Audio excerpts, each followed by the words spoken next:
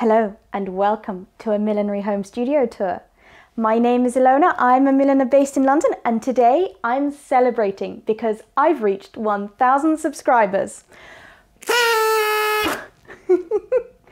Thank you to every single one of you who has subscribed and watched my videos so far. As a little celebration, I thought I'd take you on a little excursion around my home. I'd like to show you how I organise and keep all my millinery materials and equipment organised in a 71 square metre London flat. So let's get that camera off the tripod and go for a little walk.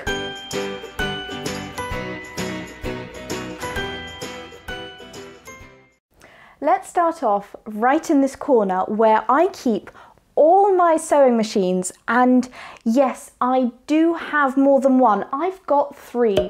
And every single one of them has a purpose. Yes, it does. No one contradict me. I do need 3 sewing machines. One of them is a 1902 hand crank Singer, which needs a little bit of restoration work, and hopefully one day I'll get round to doing that so that I can actually use it.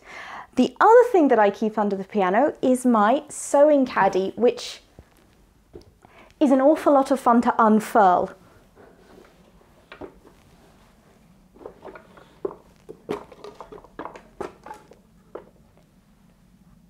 How cool is this? I love it. It's from 1962 and it says made in Poland on the bottom. I love it a lot. I recommend everyone get one of these, and I can keep all my threads organized in their colors.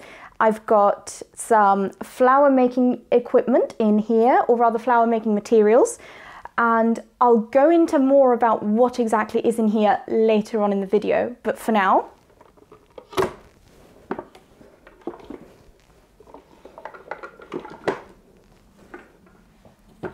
we'll swivel around to my left over to my Kallax unit. Every good home sewist has a Kallax unit like this one, with lots of lovely little cubes that have all my fabrics and technical materials in them.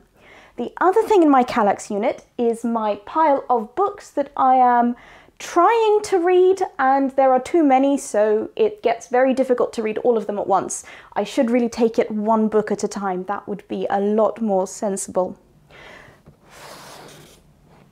Up here is how I keep little tiny offcuts of silk fabric. They're all organised in little containers inside this box. That keeps everything nice and organised, and it means that I can see them straight away when I open the box, so I know exactly what is where. Follow me around this way, and we come to my Hemnes bureau cupboard, in which I keep more sewing things, my wires, and vintage berries. Let's move on to my chemicals cupboard. Now, I really want to get a little skull and crossbones for this cupboard so that everybody knows this is where the chemicals are kept. Ideally, it would also have a lock and key. Inside, apart from the chemicals, I've also got my jacquard acid dyes, which I have a video on, which I'll link to in the top right. The other thing in this cupboard are my notes on hat designs and various other stationery, and some rare and special vintage books that I don't want out so that they don't catch the sunshine. Please follow me through to the blue room.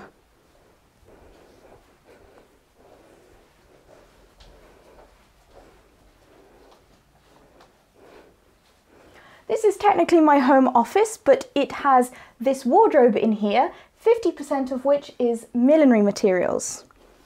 You might remember this drawer from my Vintage Vampire Goth video, where I keep my felt scraps from offcuts of hats.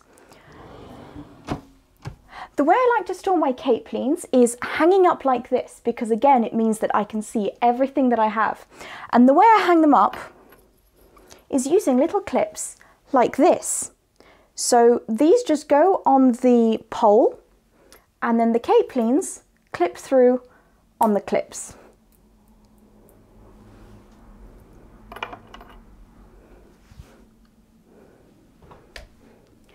And now let's go to the last millinery storage place. And we pass through my seasonal selection of hats that I wear on an everyday basis when I go and do the food shop.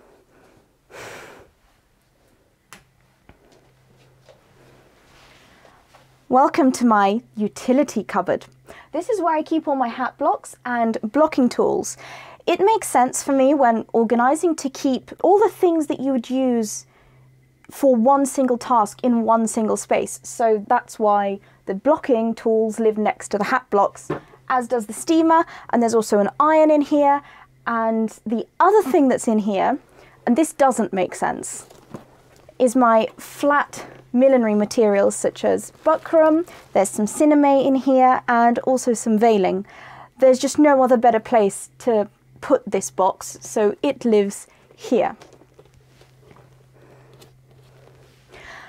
And that's it for the Millinery Home Studio Tour. Thank you so much for watching, liking and subscribing. Thank you for letting me grow my channel and finding my videos interesting enough that makes me want to make more videos. And there'll be more videos coming. See you next time. Bye.